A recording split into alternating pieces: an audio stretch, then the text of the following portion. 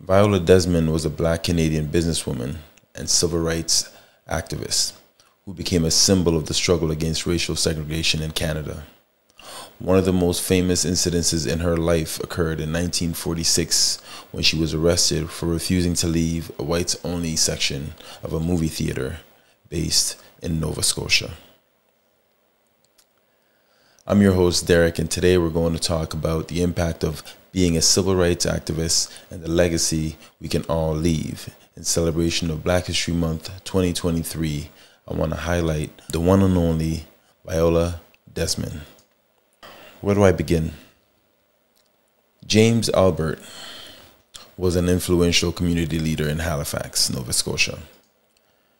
He was a successful barber who owned his own barbershop and was an active member of the Black community.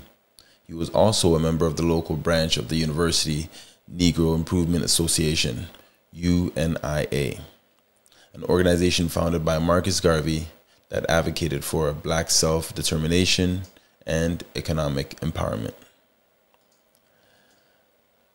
Gwendolyn Irene Davis was also an active member of the community and was involved in various community organizations, including the Ladies Auxiliary of the African United Baptist Association. She was a devoted mother and instilled in her children the importance of education, self-respect, and community involvement. James and Gwendolyn were the parents of Viola Desmond. I thought it was very important to give you the backstory of where this amazing woman is coming from, what the foundation she's being raised with, and why that is important, and why that shaped who she is and who she became, right? Our history is what we are made up of, right? Whether you were in that time era or not, the history, the lineage is passed down and it's a part of who you are. Yes, it's possible to deviate from that lineage. Very possible. And many of us have fallen victim of that, where we've fallen short. We weren't able to make it to the point where we became the person we were intended to be, according to our history. But there are plenty of us who are still trailblazing and needs to be celebrated for that. And Viola is a perfect example and why I wanted to celebrate her today. So thank you for tuning in, and I hope you appreciate the story I'm about to share with you. And you know, if you enjoy and appreciate this content, please make sure you like, subscribe, and share. I'm trying to grow the subscription numbers as high as I can get it, but with your support, anything's possible. So please go ahead, before we continue, hit that like, hit that bell notification so that you don't miss another great content like this one, right? Every subscription is greatly appreciated. So let's dive into it. Now, Viola Desmond was greatly influenced by her parents and their commitment to social justice. And, you know, the community involvement that they were all a part of was significant. Her father's business success and involvement in the UNIA taught her the importance of economic empowerment, you know, self-determination as a Black person. Her mother's community involvement and dedication to education instilled in Viola the importance of giving back and using her skills and talents to benefit her community. And this is important.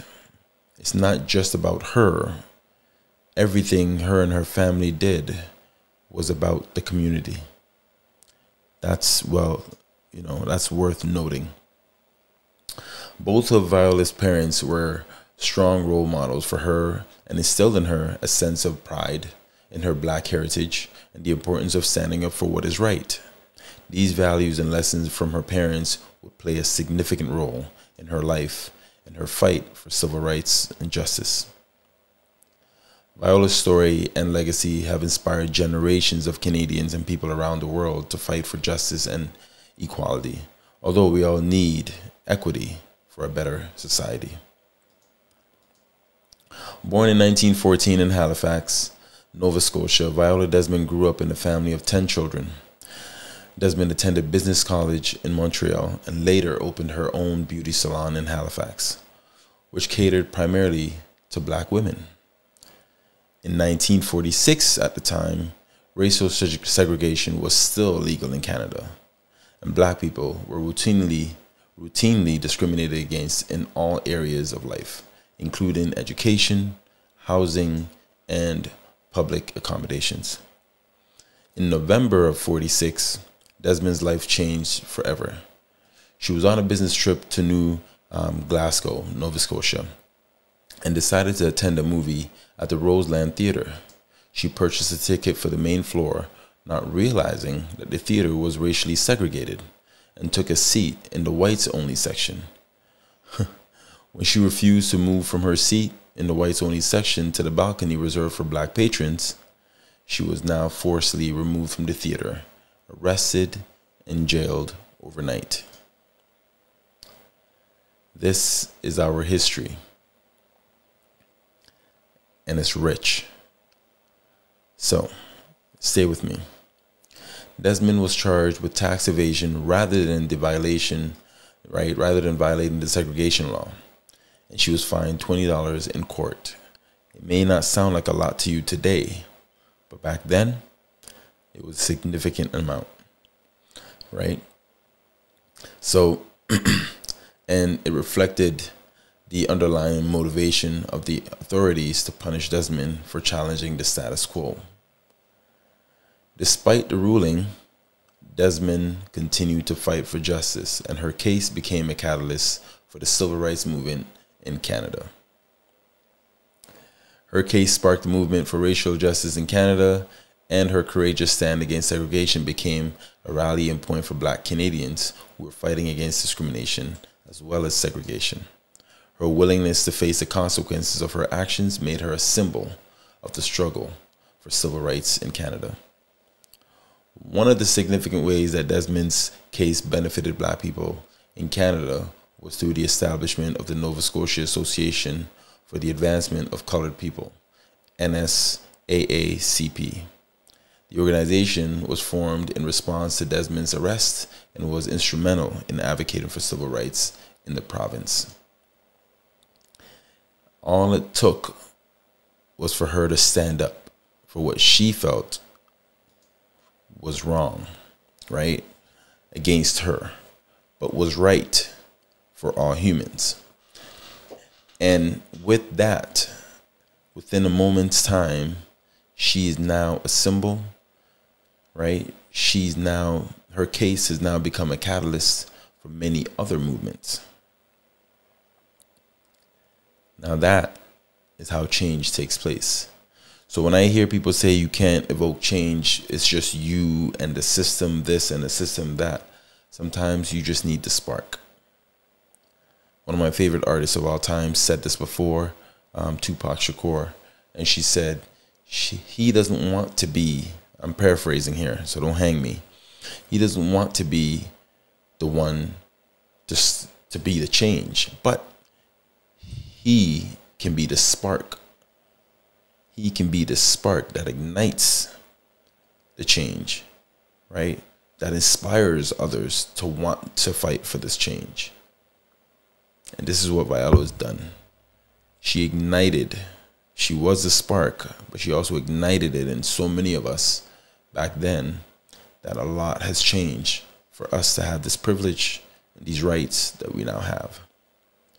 So when you feel like you don't have much, I need you to pay attention to what you currently have, your situation, your environment, the government, although it may not be perfect, but you have the privileges, right, that all those before you had fought for. You are benefiting from all those sacrifices. So I say all that to tell you, make it count. You do matter. Your life does matter. Just make it count. Someone else coming up behind you can benefit from that. Okay? So don't lose sight.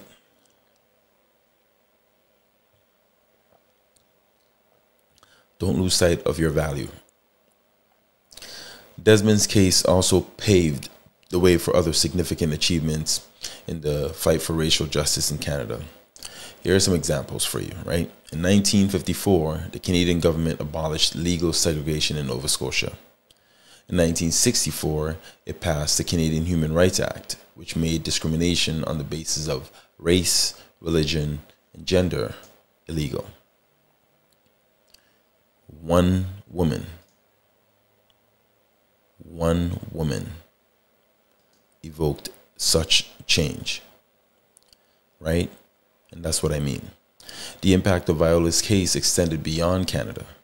In the United States, her story inspired civil rights activists, including Rosa Parks, who cited Desmond as a source of inspiration for her own refusal to give up her seat, right, on a Montgomery, Alabama bus in 1955.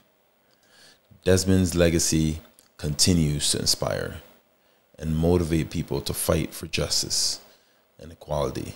Now I'm adding equity.